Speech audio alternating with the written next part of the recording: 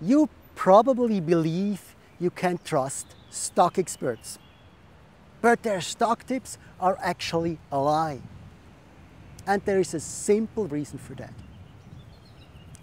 If they tell you something that turns out to be wrong, and everybody else was wrong too, then there is no problem. Everybody was wrong. If they tell you something and it turns out to be wrong, and the general public had a different opinion and turned out to be right, the stock experts have a huge problem. They lose their reputation. They lose their credibility, they go out of business. So what do they do? Well, they tell you what you already believe. Now that's completely irrelevant in stock investing. Everything that the general public already believes is in the price of the stock included.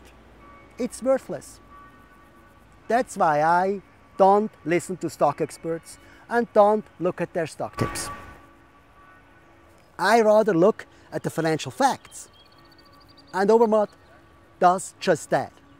They analyze the financial facts and convert it into ranks everybody understands. And this is what we're going to do next week again. After the long summer break, we are going back to business and invest in stocks with the Obermatt ranks.